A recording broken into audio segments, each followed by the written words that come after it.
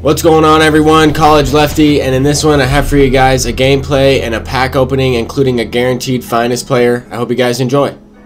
Alright, so we're going to get right into the game. This guy's got a pretty budget team. He's got that finest Lindor, that Immortal George Brett. He's got the free Ted Williams. He's got Kyle Schwarber, Steve Pearce, Aaron Judge, Edgar Martinez. He's got the postseason players and some of the programs from previously, like towards the later half of the year. And I was wondering, if he just barely got the game. He made World Series. He was a silver level. I was trying to figure out as much as I could from his team and stuff like that. Not oftentimes you can do that.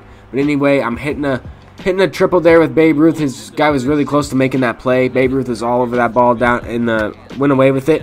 And then the next pitch, he throws it kind of in the same spot there to Albert Pujols. And I was able to hit that one too for a home run. And then, I go up 3-0. It's still the first inning. And I don't know really what happened in this one. You guys let me know what you guys think about the gameplay. You can't really tell just yet, but I felt like this opponent started to not really... He was trying at times, like he was trying to play well, and then at times he was just trying to mess around. Here he starts to practice swing. He's got only one out in the game. Starts to practice swing and then swings through the pitch. Now he starts to bunt dance. I was kind of confused if he was trying to throw me off here or if he was just trying to, if this is how he plays. I have no idea. Everybody plays the game differently. But I didn't think he was a bad player. I figured I'd just start messing around with him too. Take a bounding leap with Griffey. But, Mike Trout's able to get there. That just shows how much range he has. Anyway, just all messing around aside. I didn't think that this guy was a bad player, though. He's a World Series player. I could tell he was making good contact. I just was surprised with the tactics, what was going on. But there he gets a base hit. I knew that he could hit. I didn't show his record in this video, but it wasn't a bad record. I think he previously, I don't know if he made World Series last season because he doesn't have the Sandberg, but he probably took some time off from the game. I couldn't really tell.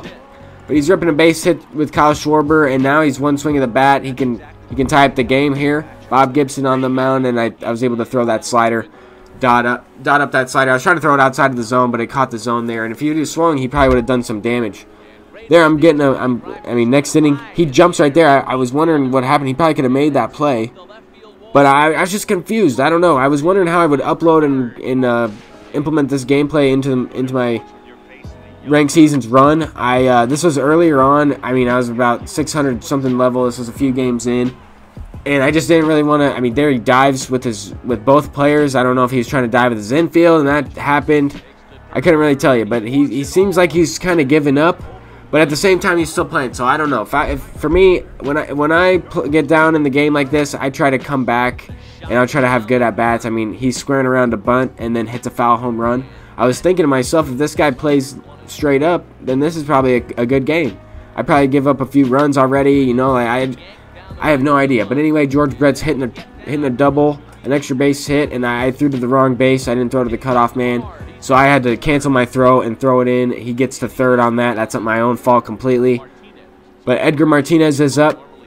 He gets the second hit of the game there on a whatever the heck that's called. And that's just a blooper.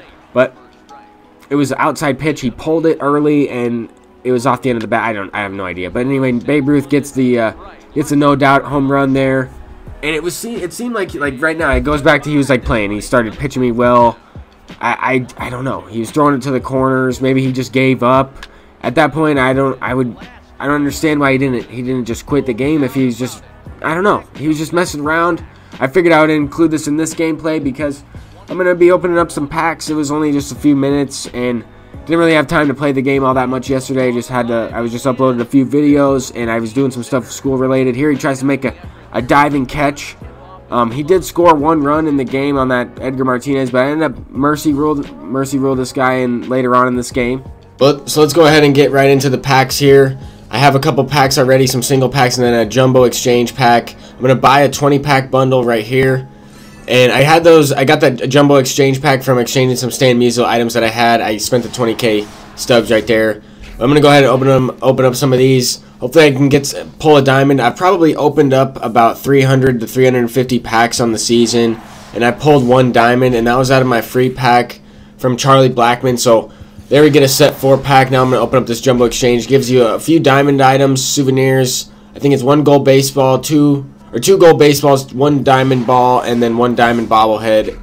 and then a couple more gold items. So it's guaranteed to get a few hundred stubs. If you're able to get those, then definitely exchange those and get those exchange packs, because you are able to quick sell those things in your inventory and at least get back at least 1,500 stubs. So that's a good way to make some quick stubs if you do have some of those items. Anyway, got some of these 17 packs. The Thanksgiving item is the thing we're looking for here for that Giancarlo Stanton.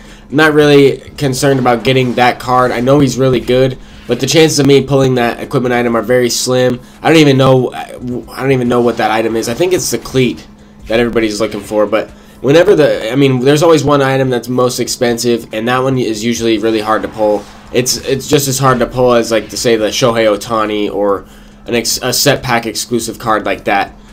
So I had to stop recording real quick there because my audio started to fall behind my audio was in front of what my actual lips were saying. So hopefully I fixed the problem. But anyway, we still have 16 packs left to go here, or 15 packs as I keep opening them.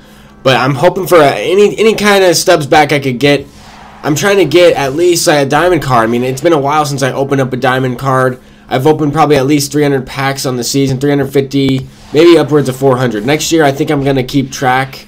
I paused there for a second. I thought I got the item I needed for that Giancarlo Stanton. I was pretty excited.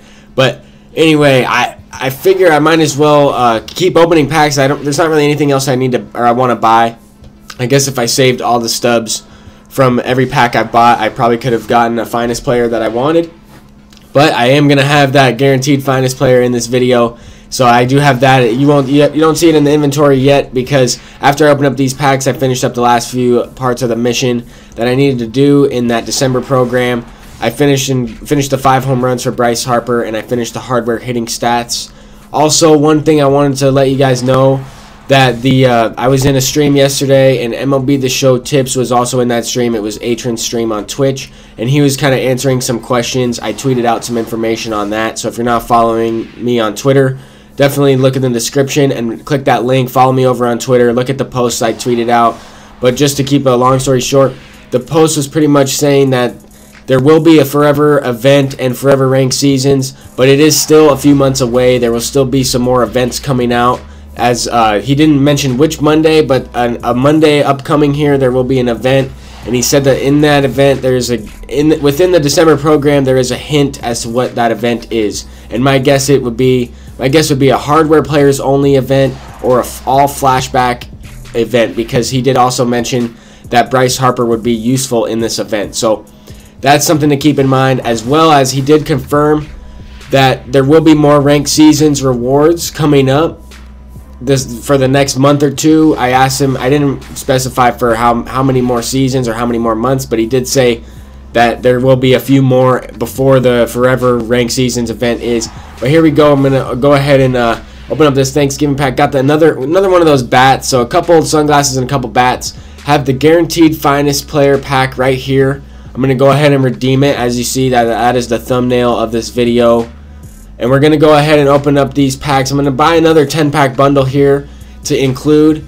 But once I get some of these universal player packs open, some of these single packs, I am going to be opening up this finest pack. It won't be the last thing included in the video, because I do want to talk a little bit more about what I was saying. But anyway, that is exciting that we're going to have